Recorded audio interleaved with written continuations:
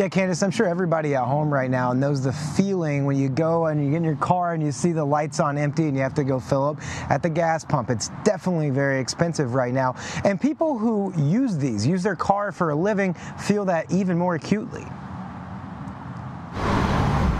It was kind of the American dream. The flexibility of driving rideshare attracted Paul Price a decade ago when he first started. I could break away and go to my son's baseball games, or take him to the doctor, or go pick him up from school if he was sick or something like that.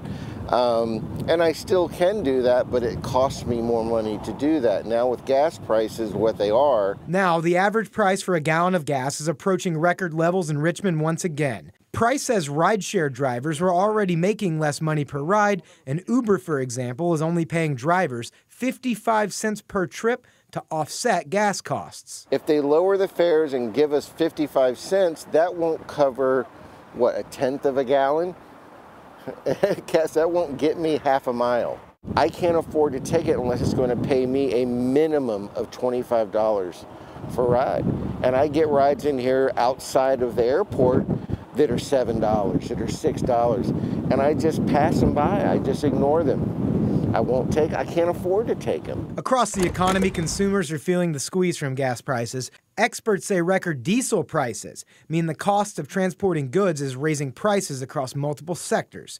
An increase in demand for gas and restrictions on Russian oil only fuels an already volatile past few years. You've seen cybersecurity hacks on a pipeline. You've seen a shipping tanker turned sideways in the Suez Canal. You've seen a freeze in Texas, the likes of which we haven't seen before. You've seen a global pandemic. You've now seen an uncertain situation in Eastern Europe. All these things coming together, normally they hit once, you wait years. They hit once, you wait years, but they're all happening at the same time. My acceptance rating went from 90% for the past almost 10 years to 30%. Price says he feels bad when he passes on rides, but he's got to make smart decisions with his business costs. But he can afford to drive part-time, unlike many rideshare drivers he knows. There's another driver out here that's his medicine for his wife costs hundreds of dollars every time. And it makes it hard for them to take care of their family. I mean, luckily I don't have that.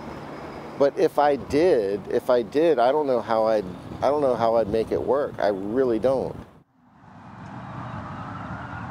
Now, experts say they do not think that prices are going to go down anytime soon. So with that in mind, Price says anytime you open up your phone to order a ride, you should probably think about tipping that driver to help out with their gas costs.